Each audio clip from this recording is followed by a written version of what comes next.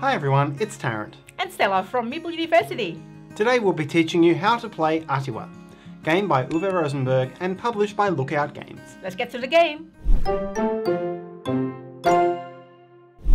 In Atiwa, players are families of fruit farmers in the Atiwa district of Ghana, trying to expand their family's population and capabilities while working within the local ecosystem.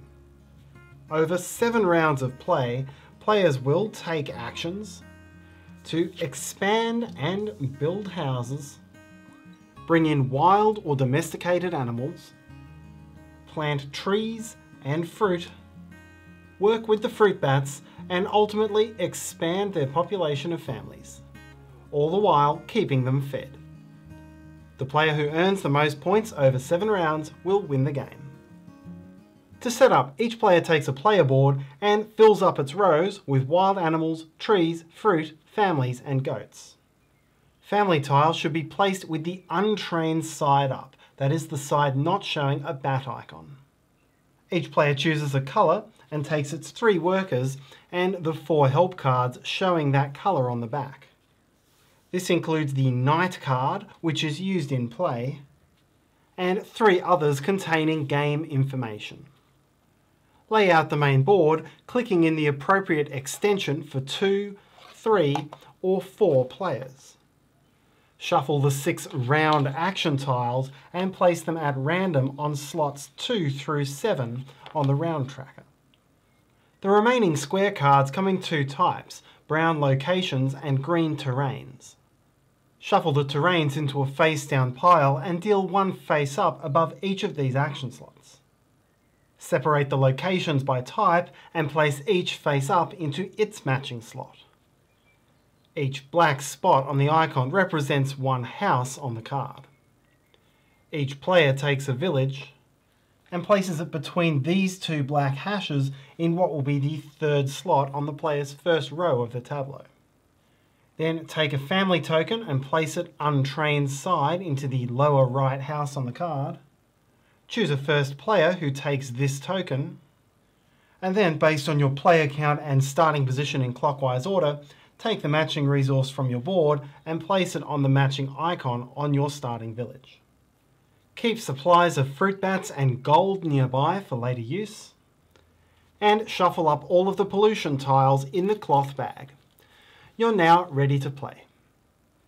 Atiwa is played in 7 rounds, which is tracked on this track here. Each round is broken into 2 phases, the work phase and the maintenance phase.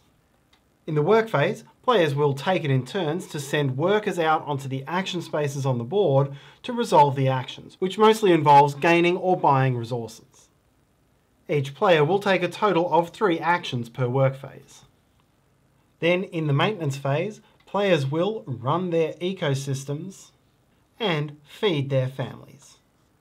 The key to the game is not so much in understanding how you get and use your resources, but rather on how you manage these pieces on your board and in your tableau. So that's what we'll talk about first. There are 2 types of cards in the game, terrains and locations, and each card gives you 8 sub-squares where you'll be able to place resources. Terrains represent what you find when you go exploring around your village. They're cheap, they're not worth very many points, but they give you space to grow. Locations represent places where your families can grow, and they all include houses. They're expensive because you have to build the houses. And although these generally are worth quite a lot of points, they're not worth that many more points than the resources you spent on them. When you gain either type of card, place it orthogonally adjacent to at least 1 other card that you already have in your tableau. You have a maximum of 4 slots horizontally for your tableau, of which your starting village is the 3rd, and you're free to build down as well as across, even if a row is not complete. Cards once placed cannot be moved. There are nature terrain cards, indicated by this icon, and non-nature terrains, which lack it. Then there are 7 different resources in the game. On your player board you'll find wild animals, trees, fruit, families and goats. And in the general supply you'll find gold and fruit bats. When a player gains a resource from their own player board, they take it from the leftmost slot on the appropriate row, and when a player spends one, it's returned to the rightmost open slot. Players may never have more of these resources than are available on their player board, and once a row is completely empty, no more may be gained. Resources still on the board are not owned by the player and cannot be spent. Gold and fruit bats, on the other hand, are gained from and spent to the general supply, and there is no limit to the number of each that a player may have. When a player gains gold, it is simply added to the player's supply nearby to their player board. It's the only non-ecological resource in the game, representing human wealth and currency, so it's simply gained to and spent from your supply. All other resource types need to be stored somewhere in your tableau. Wild animals must be placed into a space showing a wild animal icon. Goats must be placed into a space showing a goat icon. Trees must be placed into a space showing a tree icon. Fruit may be placed either onto a space showing a fruit icon or onto an existing tree which does not already have fruit. A family must be placed onto a house space showing the family icon, and when placed, it's placed on its untrained side. Later in the game, if you train a family, flip it over to the trained side which shows a fruit bat icon. A fruit bat must be placed onto a space showing a fruit bat icon, which can include a trained family. With the exception of fruit on trees or fruit bats on families, you can only have one token per square. If you ever spend a token which has another token on top of it, then you also lose the token on top, even if you have somewhere else to put it. So here, for example, spending this tree would force this fruit also to be lost. Many cards come with one or more blank squares, and a blank square can accommodate any token other than a family token which is already on that card. This includes a token on another token. So this empty space here could accommodate a wild animal, a goat, or a fruit bat. Each of these three could accommodate a fruit or a tree, but could not take a goat until another goat had been placed on the card on one of these squares. If you take an action which lets you gain a token and you have no legal place to put it, then you don't gain the token. And once you've chosen the location to place a token down, you're not then allowed to move it later. You can spend it from your tableau, but you can't freely move the tokens. These basic placement rules will cover you in 99% of scenarios. There's a handful of cards and actions which behave a little bit differently, which I'll cover later in the video. For now, let's go back and have a look at the actions you can take in the work phase. In the work phase, starting from the first player and going clockwise around the table, players will take turns until each player has taken 3. On a turn, take one of your workers, place it onto an empty action space showing this icon, and then resolve the effect or effects on that space. If there are multiple effects, resolve them in the order of your choice. The top row of actions is all about the terrains. Take the action to take the matching terrain card and the shown resource. In the case of this resource, you would gain a tree and a fruit which must be placed on that tree. If you take an action from the leftmost slot, you gain the top terrain card at random. Actions at the bottom of the board are about gaining new location cards. Spend the gold from your supply and the trees from your tableau to take the corresponding card. There are 2 slots on each round, the second being slightly more expensive than the first. Anytime you take any one of these 8 actions, take the first player marker from whoever has it. This may change hands multiple times in the same round, and whoever ends up with it at the end of the round will be the next round's first player. These 5 slots in the centre of the board are basic ways of gaining resources or families. In some cases, you'll need to spend gold for the privilege. Here, for example, spending a gold to gain 2 goats. On the right-hand side are actions which let you spend gold to gain new untrained families, or spend gold to train families you have. There'll be more of these available at higher player counts. For these 7 slots, where you placed these tiles during setup, you'll gain the benefit which is shown both on the tile and on the printed part of the board. If you choose the action in the current round slot, then you just get what's printed. These actions will change as the game goes on. In the specific cases of the round 1 and 6 actions, you both gain and train a family, and from a timing standpoint, you train it before you place it on the board, therefore placing it this side up. Finally, these actions on the right-hand side of the board can be very efficient ways of either gaining gold or training families if you prepare for it. On this action space, you gain 1 gold for each nature terrain card which you have in your tableau. And then if you have 4 terrain cards in your tableau, nature or otherwise, you get to train 1 family. This second one is the same, but without the added bonus. The second row is the reverse. Here you would train 1 family for each nature terrain card in your tableau, and gain 1 gold if you have at least 4 terrains. And here you would just train the families. Again, there are more of these icons in a higher player count, and this split arrow here, present only on the 4-player side of the board, means that the same player is not allowed to occupy both of those action slots. At the end of each of your 3 turns in the work phase, you may take a fruit bat action if you qualify. This is a way of utilising your fruit bats to pollinate new trees. You qualify to do this if you have at least 3 fruit bats in your tableau, and you have at least 1 fruit in your tableau, and you have at least 1 tree in your supply, and you have at least 1 space to put a tree in your tableau. If you meet all conditions and you choose to take the action, then move 3 fruit bats from your tableau to your night card, spend a fruit from your tableau, and gain a new tree. You can only do this once per turn, but if you're efficient, you may be able to do it 3 times per round. You have not lost these fruit bats. They will fly back to your tableau during the maintenance phase of each round. And that is what we'll talk about now. The maintenance phase is resolved in 7 steps in this specific order. First is income, and this is where all of the families in your tableau will go out in search for gold. For each of your trained families, simply gain 1 gold. They know where the gold is and how to dig it up without causing pollution. For each untrained family, you must draw 1 token from the pollution bag. Reveal the tokens, and this will show you how much gold you've mined. Each token has about a 50-50 chance of striking gold, with some very rare tokens giving you 2. Now flip the tokens back over and add them to your tableau, blocking out spaces.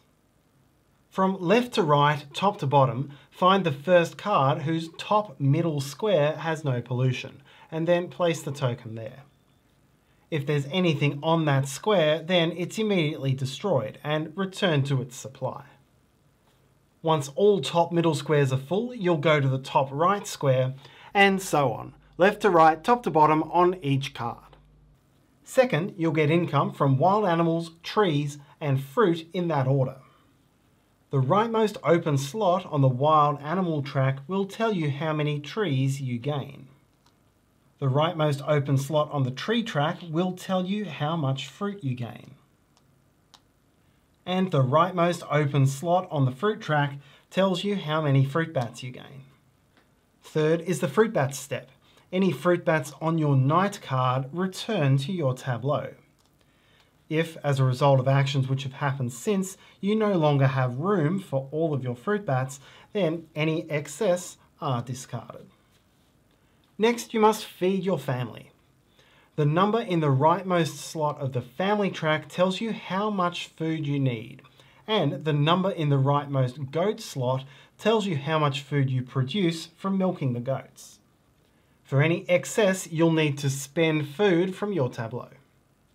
In this case, we'd be looking for a total of 5 food. Spending a goat is worth 3 food, and note that you do get its milk before you turn it into food. You can spend a wild animal for 2 food. You can eat a fruit for 1 food. you can spend a gold to buy one food, and you can spend a fruit bat for one food, but only up to a maximum of one fruit bat per untrained family. Trained families understand the value of fruit bats in the ecosystem, and so they won't eat them. In the rare case that you don't have enough to completely feed your family, you will lose 2 points per missing food. You cannot take this option voluntarily. If you have a way of spending the necessary food, then you must do it. You're not obliged to take the most efficient way of spending food, but you're not allowed to spend excess tokens. For example, I need 5 food, and I could choose to spend both of my goats, which is worth a total of 6 food. But then I couldn't spend an additional fruit or fruit bat on top of that to go up to 7, because that would be an excess token. This all feeds into the game's wider rules, which prevent you from moving or otherwise discarding tokens from your tableau once you place them, unless you are legitimately spending them. Step 5 is breeding. Check the icons above the current round on the board, which can also be seen in the breeding section of your help card. For each of these 3 resources, or 1 resource in the final round, if you have at least this many in your tableau, then you gain 1 more. This player meets all 3 requirements of at least 3 families, at least 6 fruit bats, and at least 2 wild animals, so gains 1 more of each. 6th is workers, where all players retrieve their workers from the board. And 7th is preparation. Any leftover terrain tiles are discarded and new terrain tiles are drawn. And the next round marker slides 1 step to the left. Before we go through to final scoring, we'll have a look at a few of the other specific cards and rules which might come up. Normally, you won't find houses on terrain cards. You have to build the house yourself, but occasionally you will, and usually these will be worth negative points. Every so often, you'll also come across an uninhabitable house, which is a house showing this no family icon. These have only one function, and it relates to this bat into house action on the round tiles.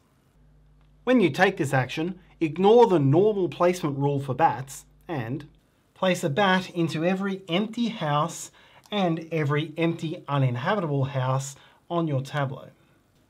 Be warned that this action is the only way you can put the bats there. If these bats fly away to the night card, they cannot be put back in an empty house when they come back in the maintenance phase. They would have to go onto a different valid fruit bat slot.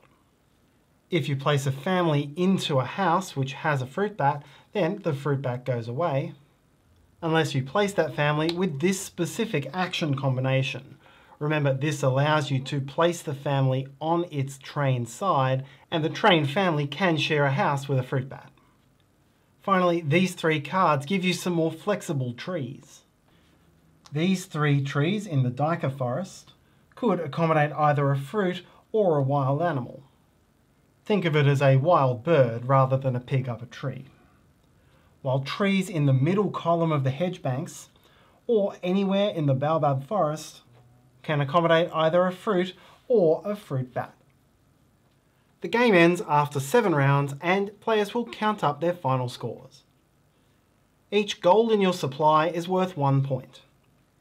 Each card in your tableau is worth the positive or negative points printed in its top left corner. Each track on your player board scores its highest uncovered number, so here 1, 3, 1, 19 and 3. Each of your trained families, whether it has a fruit bat on it or not, scores 1 point.